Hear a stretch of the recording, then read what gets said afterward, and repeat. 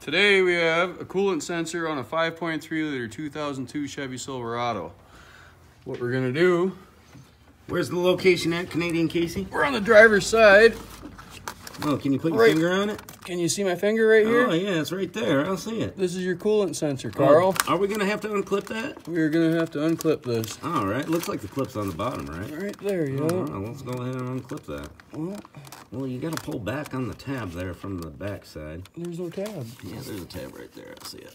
Oh, give her a little tug. You give her a tug. I'm pulling. Oh, yeah, look at that. Come right out of there. Remember, guys, teamwork makes the dream work. So what you got here is a 3/4 wrench. Can you get that in there? See that? 3/4? You might want to use a socket. I don't know. Just put that on there like so. Canadians like their wrenches. Us Americans, we like our sockets. So, I mean, that's just the way it is. Canadians tend to do things the hard way sometimes, Carl. Yeah. She's only finger tight. Oh, look at that. You think you're going to lose some coolant when that comes out? Yep, it's going to squirt all over the place. Should we have that new coolant temperature sensor ready then? Oh, that's a good idea, Carl. Yeah, maybe with some of that tape on there. Maybe some of that sealant tape. Luckily for us, unless it already comes on the sensor. it come on the sensor. Oh, it came on the sensor. All right, all right. You should probably find it first, eh? Oh, there she is. Oh, yeah, right there on the workbench. So what we have here is our standard brand. Standard motor products. It's a pretty decent product. Never had a problem yet. It's standard. It comes with your tape and glue already on there. All right, a little sealing washer on the end there or something? Oh, we got a little squish washer on there too. Oh, yeah. So we're gonna try and do this kind of speedy here.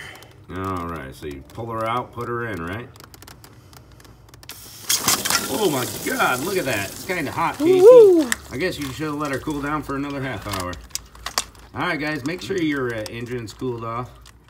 Canadians, they just like to get stuff done real fast. They're all gung-ho. Our fingers are tough, you know? Yeah. It looks a little toasty. You burn your hand at all? No. No, not quite hot enough. Maybe not quite hot enough. Like a hot shower? Maybe like 114 degrees? Man, if I can get some coolant smelling aftershave, buddy, that'd work. Oh, there you go. So you can use a socket on the end of that, but be careful not to break your plastic. Oh, look, a text message. Are we about done? We're about done. You think that can wrap up the video? That'll wrap up the video. Thanks for watching, guys. Have a great day. Get her tightened down, clip her back in. Get her done.